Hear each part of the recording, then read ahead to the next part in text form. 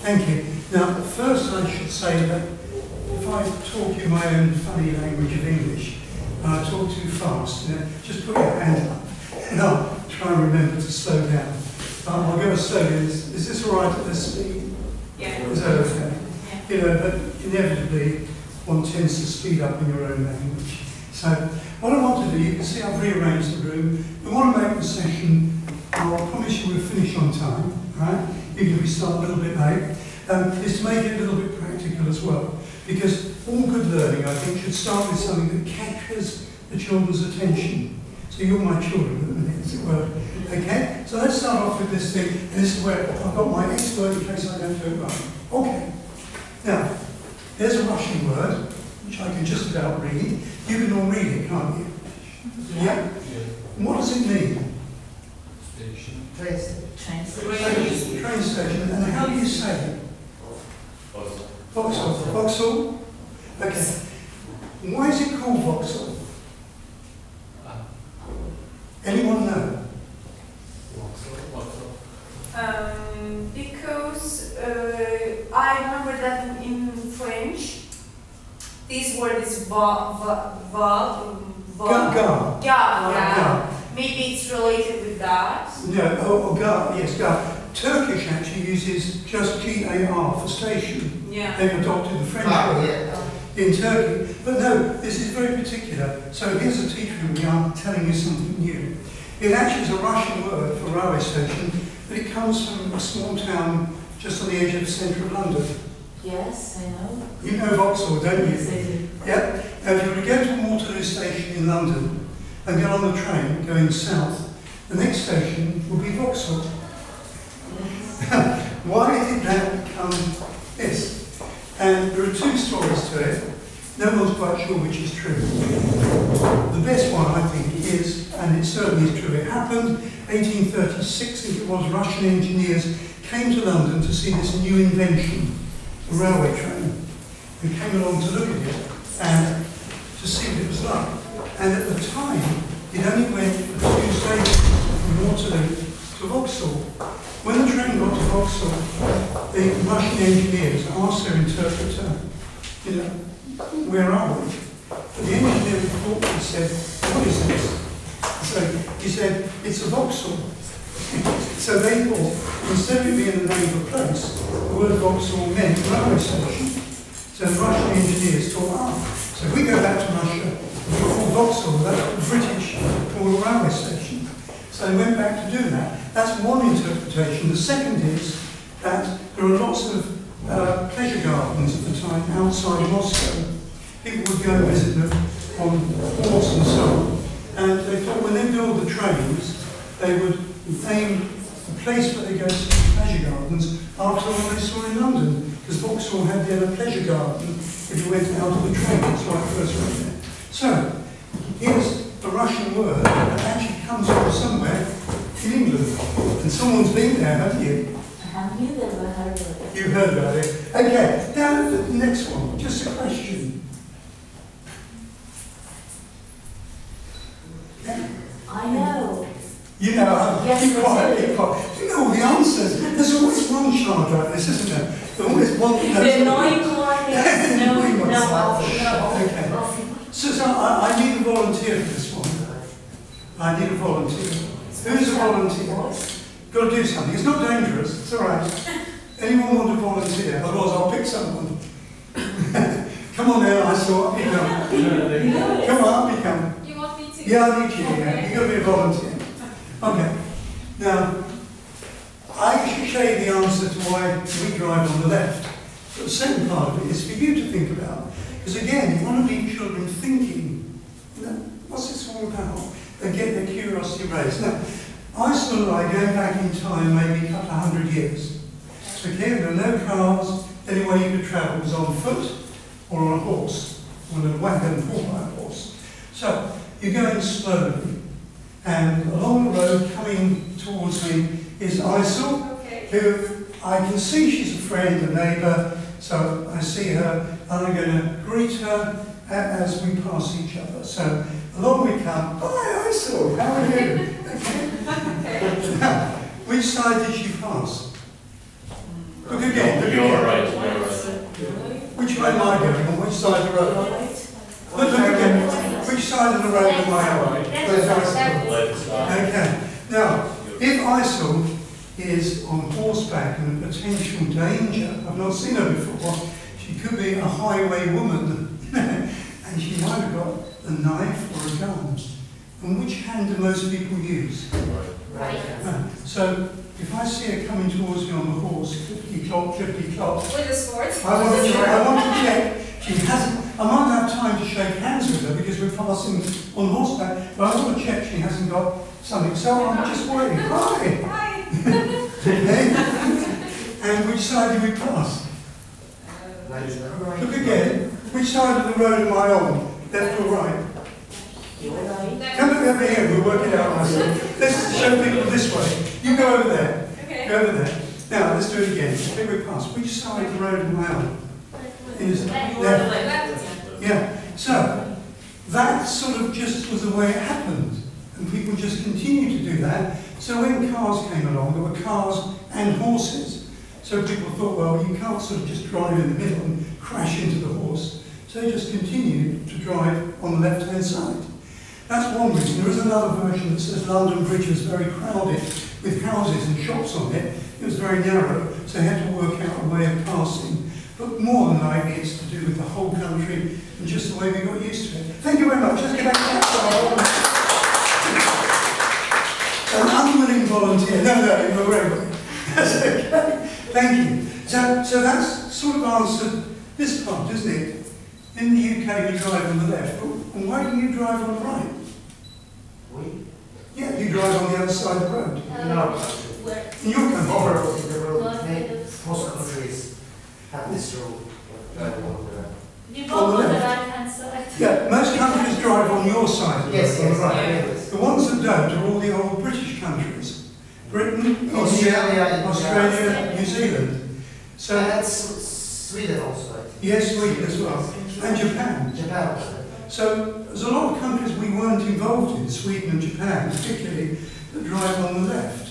So why is it? Now that's given you the answer for why we drive on the left, but why do you drive on the right? We don't have horses, maybe.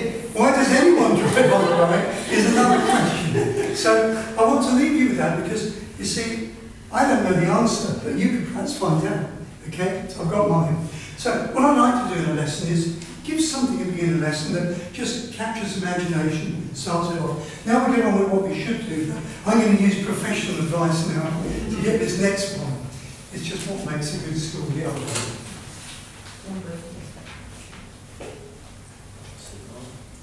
Yep, that's it. Fantastic. From the slideshow. Yep. Okay. Brilliant. Thank you very much. I'm really pleased about having a technician here. No one's fed up with me getting everything wrong. So I want to look this afternoon at what makes a good school. If I was going to go on from this, I would say the next thing ought to be what makes a good classroom.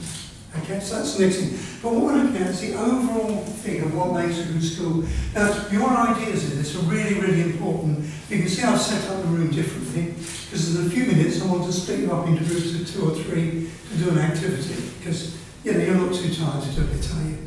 10 minutes, it's not too difficult. Okay, so let's just start off. I want to start with the principles first. The principles that I think could make up a good school, just to talk through. Then I'd like you to see some things that you think would. And I'm going to give you a sheet just to show you, it's not too frightening, with 10 ideas, okay? And I'll show you what to do with that later. That's a little advert. Then we're going to try and look in the last part at just on the practice. What do we mean? How do we bring that into being a good school? So let's just start off with a few of the things. First of all, I think it's very easy to get a school wrong, especially a new school. You're a brand new school, 2 months, we've only been open. It would have been very easy to get it wrong. I think we've got it right. I think it's going really in the right direction, but it's easy to get things wrong like this. Now I sat in a maths lesson this morning. I couldn't do it. It was far too difficult for me. It was advanced algebra. These were the 10-year-olds doing it. I felt terrified. I think, but it's easy to get things wrong, so how can we try and get things a bit better than that? So what does a good school look like?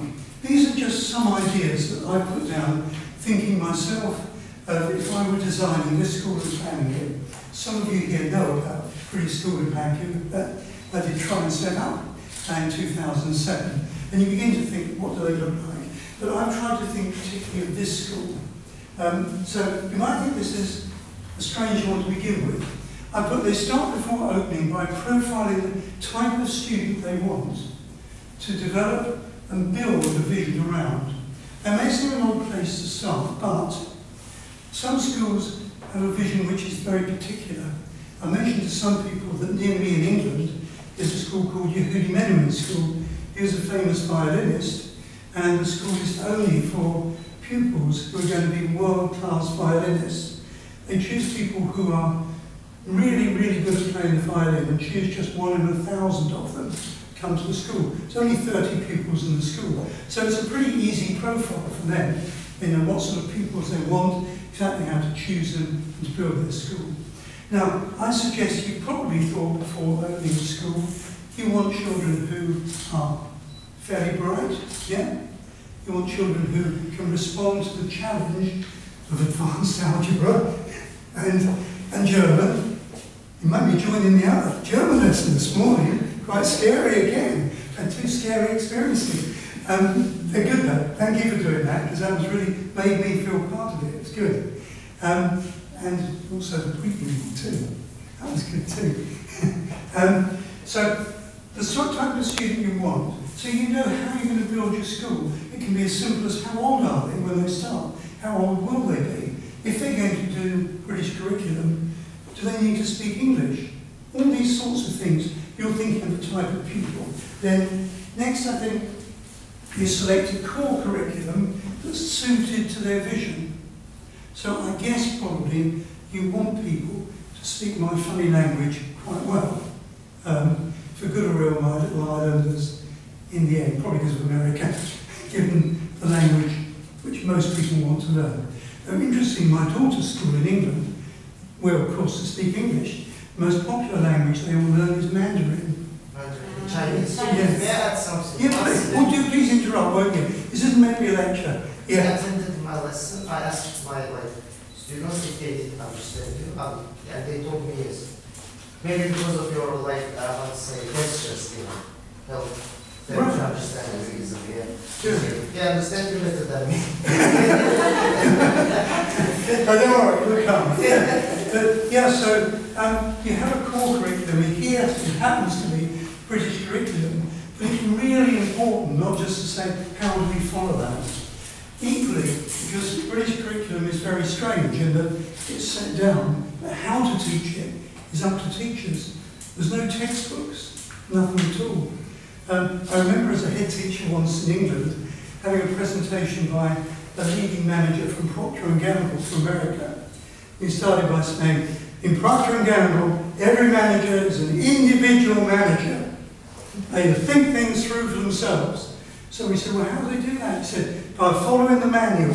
You follow the rule book, that's how you become individual. So Americans are slightly different, because in fact in their schools they do have set textbooks they have to follow. But in Britain we haven't got any set textbooks, so you can use the ones you feel you want to deliver the curriculum. But very, very important, suited to your vision, it is, but then audit it, you sort of adjust it, add to it, enhance it. And that's what you're beginning to do here. Beginning to think, how can we change or add to that curriculum to make it fit pupils here? That's really, really important. You're not in England, your pupils are citizens of Azerbaijan. What suits them is different than those in London. So changing it a bit, I'll whiz through it going. And then they make it explicit to students and the parents what they're trying to achieve and how everyone can contribute. That I think is really important, that pupils know what they're here to do. It's made clear to them and to the parents. They don't come along here and complain to ISIL that the colour of the tea berry isn't a very nice one. It's made clear that you're committing yourself to a package deal. That's what they get. If they don't like it, go somewhere else. There's a different package. You come here, that's what you get. What they're trying to achieve, and how everyone can contribute. You know, I mean, do any of the parents speak in English to them at home? Maybe, you know, younger ones, if you have them in school, you go shopping one day and buy things in English. You can call it portocalo, iber, tomatoes, one day, and then call it, you know, peppers, tomatoes, and pomegranates another day, and just use the language. So everyone knows what you're doing. And now another one, the school exhibits confidence. And you know you all do. It's like going in your class and you all look confident. You don't look scared, worried, anxious. You look as though you know what you're delivering, and that's really important. And actually, the other lovely thing is, when I'm going in class, you're smiling at the children. You're not glaring at them saying, be quiet. You're actually enjoying being with the children, because why come teaching otherwise? And you trust that the school will help them to be successful. They build trust. And then understand pastoral support and guidance is crucial. Some children could come in one morning with a really bad experience, couldn't they? You know, mum's been in hospital, or their pet dog's died, or something. And that pastoral care is as important as the academic care. It's seeing the child as a whole. That's really important if you're looking after a class in the morning when they first come in, when one boy or girl looks a bit unhappy, and a chance to talk. And then you have psychologists in those various schools. We daren't call them that, I think, we're being called. We call them like a welfare officer, something like that. I'll keep going. Okay, a few more. The school's well organised, so that the same standards happen every year. It's thought through. Your curriculum, your teaching, the timetable. I was struggling with the timetable. We're probably not going to be happy with it, hide quickly. But it's sort of thing that it's well organised and structured. So that the same thing can be offered and you feel comfortable. I know it's first year, so second year will be awfully easier. The timetable, at least. The school is purposeful, relaxed, with staff and pupils at ease with each other. That doesn't mean to say you're friends, you know, like buddies with them, even though they're 16, 17, but you're at ease with them. Now, when I walked in the classrooms, I've seen people are. They're not sort of them and us, like an enemy that's coming into the lesson. You're feeling it together, sharing something common purpose. I spoke to 4 of the Year 6 girls just on Friday. I just said to them, do you like it here? They said, oh, it's so different from our old school. All 4 of them said that. And I said, can you summarise it? One of them said, she actually said this to me, she said, I'm only going to use 3 words. I'm happy here. And isn't that lovely? That of all the things you want the children to be is feeling they belong here and they're relaxed. But it is purposeful. You know, I've seen teachers use all sorts of techniques. I've seen them look at someone. Yes, it works. It does. Scared me. No, you made the point. You have to shout, make the point of what to do. The school places a high level of trust in the staff and the students. You know, I still on the board trust you. You're not in the classrooms to watch you, but they believe that what you're here to do, you believe in, and you can deliver it. And that's really important, that you feel part of it and can be believed in. And then accountability for staff is internal, not just external. By that I mean, it wouldn't be terrible if you've got a class who are not really that good at English, not very, very good, and they're doing IGCSE in a subject like history, and their scores are not good. And then I stood on the board, came back and said, well, it's your fault, you're not a good teacher. You know, whatever. That would be terrible. So the judgment should be internal. Just like, I suppose I've been doing, seeing people today, just talking, sharing with people about how they're getting on. This is all making some sense. You're right, yeah? Okay. And then I think everyone feels an emotional attachment to the school. You know, I mean, we don't usually feel emotional attachment to the supermarket we go to. You might like it, you use it a lot. You might not even to a doctor you go to see, you might do, may not. But the school, you're here a long time, aren't you? You know, and those children could be with you. If you get a primary school, you could have them with you for 11 years. That same family, same child. So staff feel it, everyone should feel that they belong here. That's really, really important, sense of belonging. And in those sort of things we try to do with staff. Yes, we try and get the feeling you belong. And I think a school that's never complacent, but always seeking to refine. Every one of you here will have good ideas of how you can make things better in the school. Do share them. Share them with a friend at first. Share them. Do you think that's a good idea? Shall I go and tell Alistair about that? What should I do? Trying to improve all the time. You all have good ideas. And this is ever so important. Sound of laughter is never far away. I must tell you, when I started teaching, I had a classroom with a wooden partition between my room and the other room, so it didn't keep any sound out. And I had children all over the place doing all sorts of activities and whizzing around doing things, painting, electrical and science, a bit of maths here. And they were all chatting. The next door over here was what I thought was an old lady there, an older teacher. And she had all her desks in rows. And it was quiet.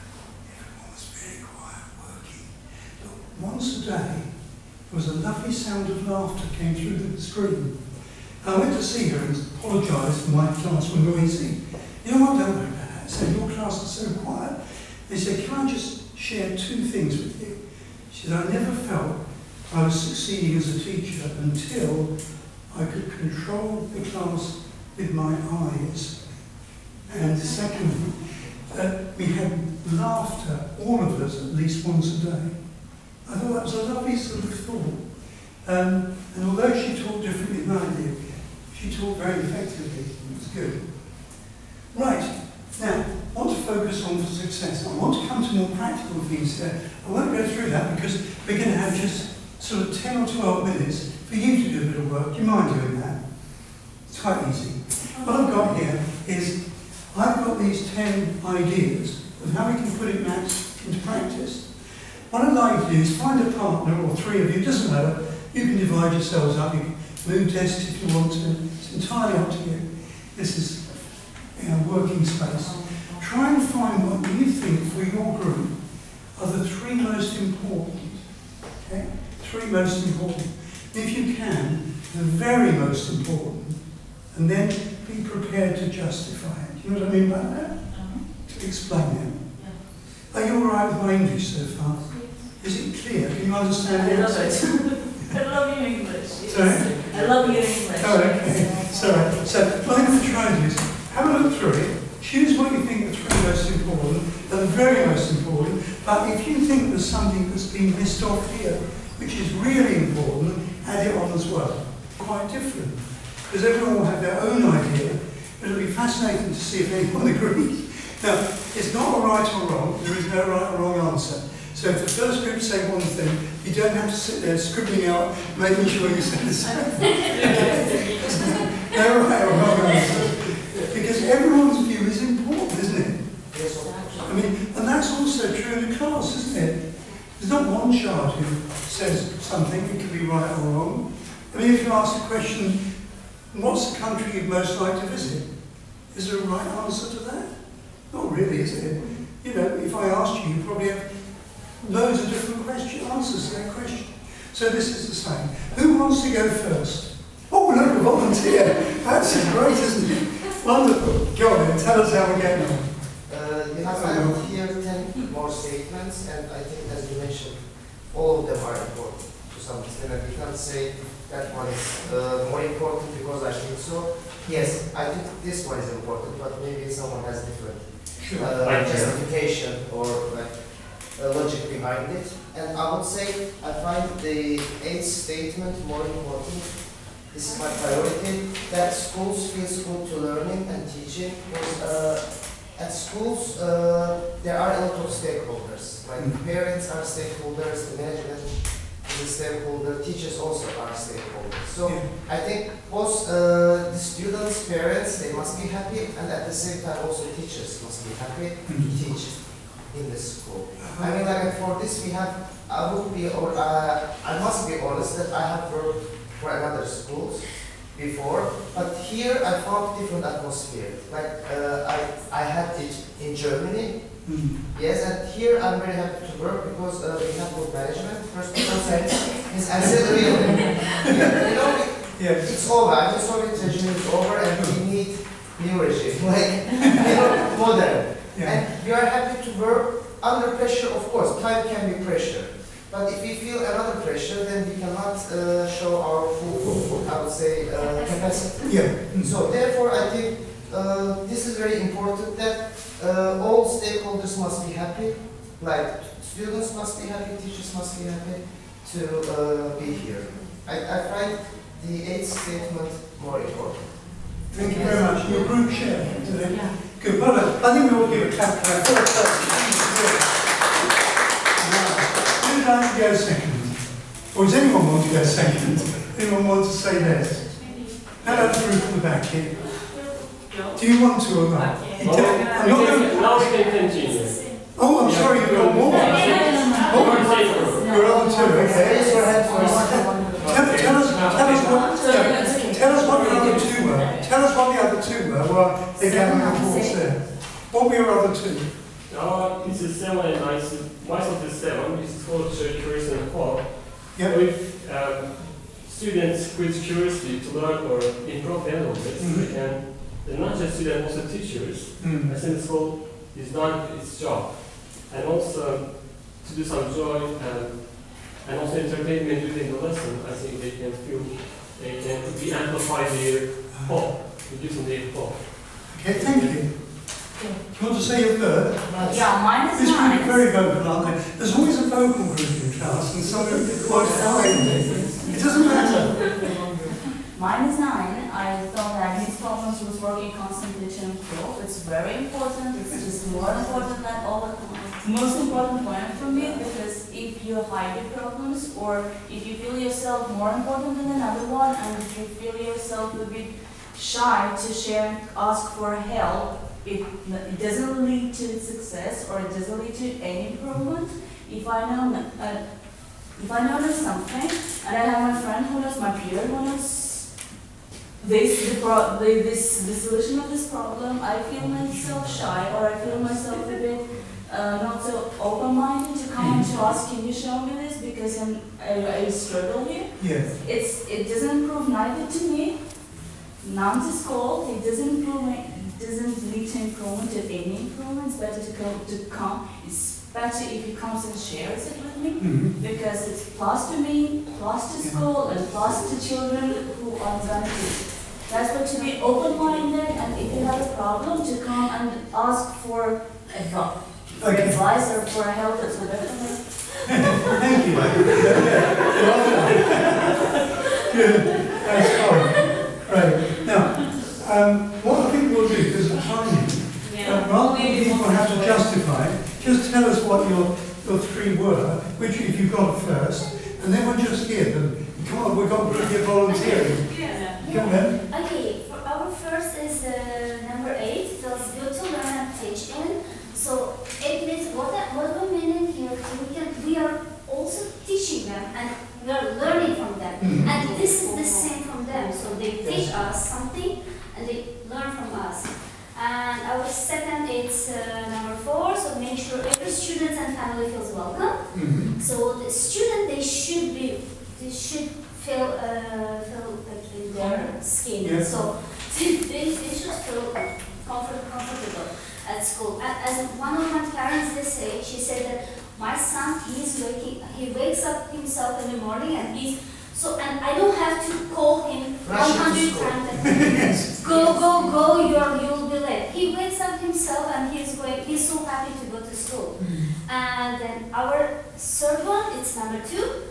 As students who get along and support each other. I think the team spirit is the most important in school, and about teaching, and learning environment. So it's one of the important things.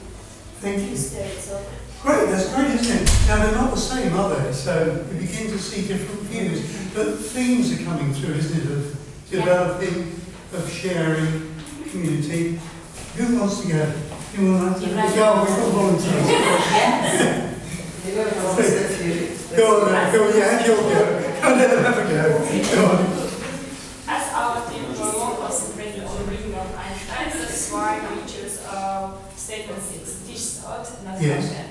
So we would like to teach our students different approaches to that method, not only to learn the content of the books, but find out solutions, different ways in order to solve the problems. Okay. It will help propose it in a life, so this way they can survive, and it will also will expand their creativity. That's okay.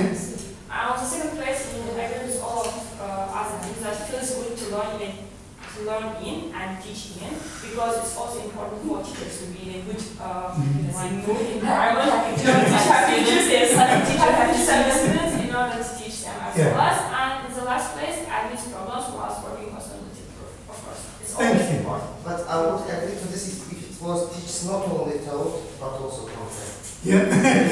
So you eliminate one. What we'll do, we'll get arguments started between these. Well, I think what we'll do, because of time, I believe this, but it's sort of thing that you could follow up by looking at what you've all put and thinking, if you really had to compile a top 3 from this list, what would it be, or 5? Just to think what makes the school special. So what I want to do is just to see how you can focus on for success, where we would go from here. So it's just a little diagram. But first of all, I think a school needs strong leadership.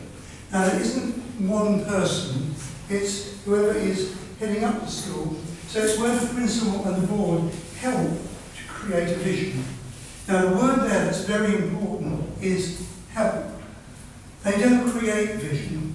ISIL hasn't come in with a briefcase and inside it said, the school will be. Okay? It's helping to develop. So the board are not here to tell you what to do, they're here to facilitate what to do, because the next bit's also important. That the vision they have is shared to the school community and it becomes your own. Now the word in English, become, doesn't just mean you have to put up with it, but it happens, it develops. You know, like I'm sure in science, it develops. Okay. So this vision is one that's developing. You've only been open 2 months. You know, you can't really develop a whole feeling in that time, can you? It takes a long time for a hairdresser to develop a vision.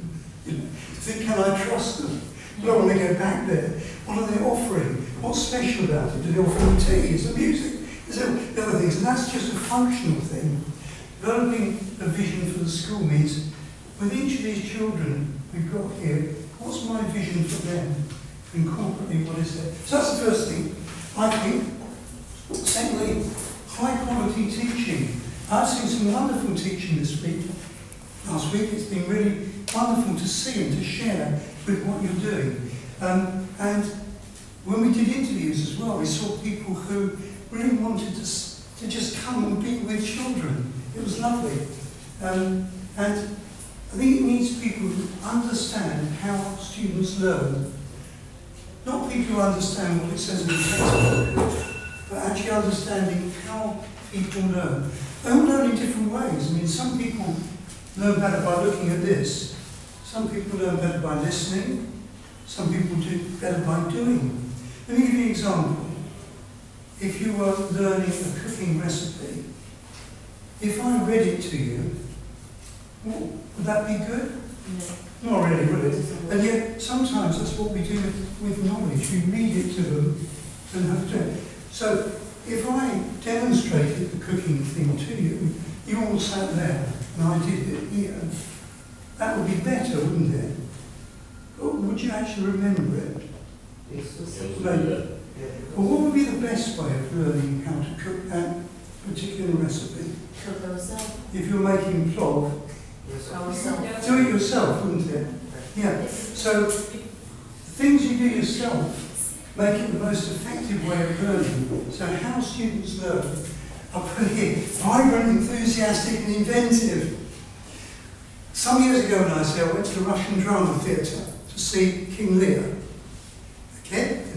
Any of you been Russian drama theatre? Yeah, of course. Yeah. Nobody? Only foreigners together. So I wanted to see King Lear because obviously I couldn't understand Russian. I knew the play off by heart nearly enough to know what's happening. Anyway, the guy who was playing King Lear was lovely. He actually got sort of changed and came out and chatted to people afterwards. It was really nice. His English was brilliant. So I had to talk to him and said, you know, King Lear is really difficult to play. Do you know King Lear? Yes, Shakespeare. It's a long one, it's over 3 hours long. And King Lear's on stage for 2 hours and speaks for about an hour and 40 minutes, so it's a lot. I said, you must be exhausted being an actor. And he said, what do you do? I said, I was teaching. And he said, so you're the real actor. I'm only a part-time actor. I only have to act each day for 1.5 hours or so. You have to do it for 5 hours every day. Because when we go into the classroom, you actually become an actor or an actress, don't you? You're not necessarily yourself. You have to be different a bit with the children. So I think that's important. So knowing teaching is not a soft option. Now, sitting quietly in an office with a computer, you know, a cup of coffee when you want it, go out for lunch and go quietly home. It's okay. It's not, is it? It's not a soft option. You don't have a quiet life. But also, high quality, going beyond the expected. That doesn't mean to say you all got to be here till 10 o'clock at night. But there are things that you can do and get asked to do in teaching which go beyond the expected. It could be as simple as a child to say, can I talk to you after school? You know, can I have a chat? Someone you feel you need to talk to. Or a bazaar you're going to help to go to and help with. Or some sort of play or talent show, things like that. But that's the joy of teaching, isn't it? Nothing's the same. I used to work in the bank, HSBC Bank, and I enjoyed it at first, but then eventually I was not on the counter serving, customers, but working at a desk behind. I thought, well, I'm doing stocks and shares, people's wills, deeds of houses. I could be doing this for 40 years, sitting at this desk, not moving. That's boring, isn't it? But see, you enter teaching because it is not boring. And also updating professional knowledge. That is really important to keep understanding how you can improve. Really, really important. As this school develops, I'm hoping I have chances to do more courses. I'm sure I will chat to that. So, that's the next one. Another one. How do we use assessment data effectively? I've put this picture up because it's a true thing that happened to me. I've also done school inspections in England and abroad as an inspector coming in. I went to one school in England, went into a classroom of 9-year-olds. They were doing a project on the Romans, and the teacher kept asking them questions. And wonderful, they were all shooting their hands up, answering the questions, and they were a really enthusiastic class. And I went afterwards to talk to the teacher just briefly, so that went really well. And she burst into tears, started crying. I calmed her down, got one of the other lady teachers to come help her. I said, well, what's the matter? She said, you found me out, didn't you? I said, now what do you mean? She said, well, I was really frightened that children wouldn't know the answers. So I told them if they knew the answer, put their right hand up. If they didn't know the answer, put their left hand up.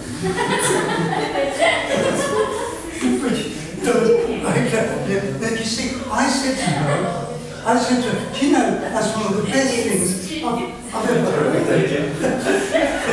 I said, so what do you do? You shouldn't tell it to me. So he doesn't know. But you see, I said, actually, You're just recording. that's a really good thing to do. Because you know exactly how many people know the answers and who doesn't. You've actually done some assessment on the children straight away. And so, it can work really well. But, data's easily gathered. You can do lots of tests with children. Test them forever. But what do you do with it? What happens with that information? How is it actually changing what you do in the classroom? If you know that 10 out of 15 know their algebra, obviously I'm not, but if 10 out of 15, what do you do about the 5 who don't? What do you do about the 10 who are really good at it? Or the 5 who are excellent at it? What do we use the data for?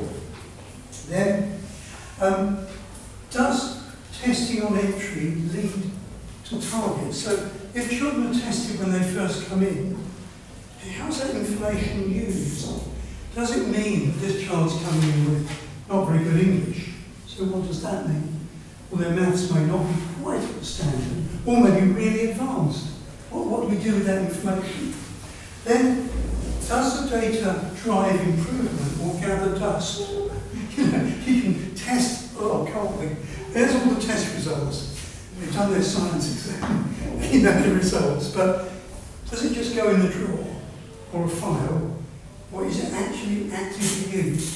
So it's really in the sort of posh language. Sorry about the English on this one. I know it's a sort of phrase, rather difficult words, formative as well as summative. In other words, Summative. Yeah. I'll explain it because I know it's a technical word. Formative means you're doing assessment as you go along to form a view of a child and to form what sort of information material you use, as well as summative is like an end-of-year exam. Yeah. How they got on at the end of the year. But if all we do is an end-of-year exam, how do we prepare them? What do we know about them as the year goes on? So the question really is, how do you assess children and how do you use that knowledge? Hard, isn't it? Tricky one, that. Then I think offering a broad, balanced curriculum. We talked a little bit about this. It's not just subjects, the curriculum, really, is it? It's also, what do you want a child to become? You know, what is an educated person? Is it just subjects? Or is it building a culture within the school? Do you want children to be friendly with each other? I think they really are. And I honestly think you can be proud of yourselves because they are. But it's not just teaching maths or history or French, whatever it may be. It's more than that, being in a school. And creating rites of passage. No, sorry, that's another technical thing. I think it means how do you sort of pass through the school. And we were talking about that, weren't we? Americans, we always think have a very naive view of life.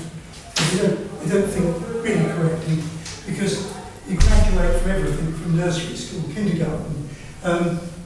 What's the opposite of graduate? Of a graduate? What's the opposite? Undergraduate. Yeah.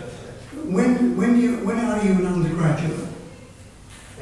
Am I? No. When is anyone? Not you. No. When is anyone? It's bachelor degree. Before you get your bachelor degree. Yes. That's why you're an undergraduate. So you can only become a graduate when you've got your first degree. Yes. So you can't graduate before that. You can leave, but you can't graduate. However, that's an arguable point because I know in this country you can graduate. But it's building rites of passage. How do children get welcomed into the school? Maybe they have a buddy who looks after them for the first week or two. What are the rites of passage through the school? Beginning of the school year. How do you create that feeling of beginning? How do you finish the school year? What do you make of it to make something special of this particular institution? Make it your own. Then making just ordinary events, isn't it? Halloween, Christmas bazaar, yeah, talent show, all those things become part of what you do. Book fair, yeah, all sorts. You'll have lots of them, more than you want. They'll keep coming. And then some you'll keep, some you won't, some you think are good. And then involving the community and sharing with them. That's important too, isn't it? I'm sure we'll build links with the British Council, probably the British Embassy, and lots of others as well, other embassies, or the community itself. I mean, could you take something from this school to other people and share with them? Right, and above all, this is what I think, a place that's filled with joy and fulfillment. I'd love to think that the school is somewhere people come to joyfully. Shakespeare didn't go willingly to school. He described it, one of his plays, as creeping unwillingly as a snail to school. You can still see in Stratford-on-Avon the desk that Shakespeare sat at when he was learning until he went to Oxford. He obviously understood what it was like to creep into school to learn Latin and ancient Greek and all the other things he learned. I like to think you hear children, I see them in the morning, you come in here, they're quite smiling, aren't they?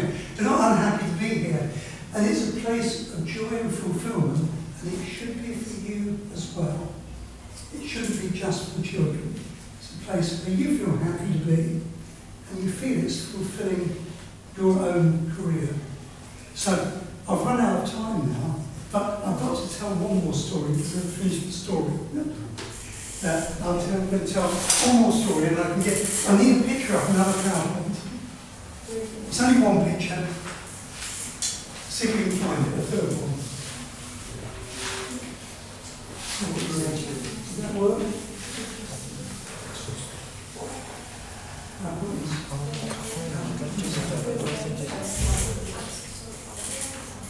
Yeah, sure.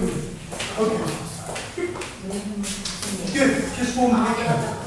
Have you heard of Queen Victoria? Okay, and Prince Albert. Why I've got that picture is that was just after their engagement, and you can see she's carrying a bunch of flowers.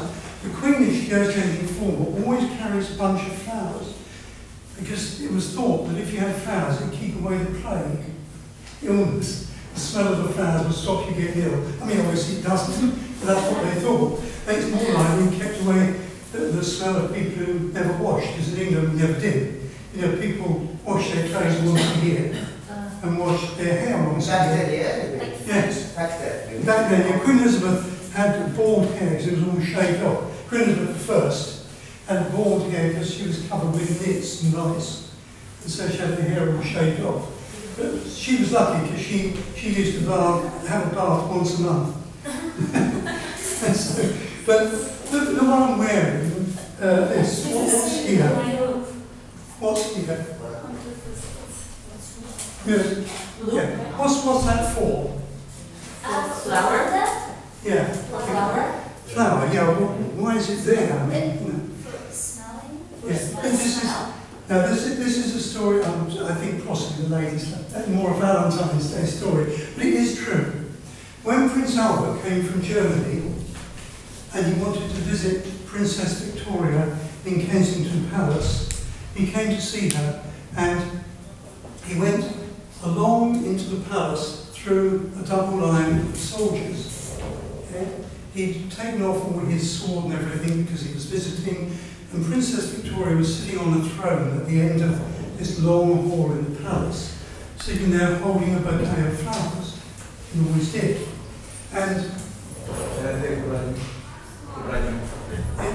yeah, sure. Excuse me. That's good. See, I've overrun, but I'll just quickly finish this. So, he was walking along towards Princess Victoria, and he went across on one side and pulled out the dagger from one of their soldiers and walked towards Princess Victoria.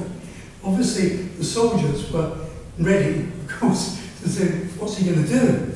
And he took the dagger and pulled his jacket. It wasn't like this, a jacket, it's more like that. But he had pulled it, whatever he was wearing like that, and pushed the sword through here, made a hole in his jacket. Then he went up to Princess Victoria, and one of the soldiers came next to him, went to the bouquet of flowers, cut one off, and put it through the hole in his jacket. And then he said to her, whatever happens, if you accept me as your husband or you don't, I will always wear a flower next to my heart to remind you of me. So that's another little story, because it's that sort of emotions we want from children, isn't it? Them to be happy and content, so that when they walk out the door they feel better. So I hope that makes you feel a bit better. Thank you all very much indeed. Thanks to my technicians you've got, but without him I wouldn't have made it work.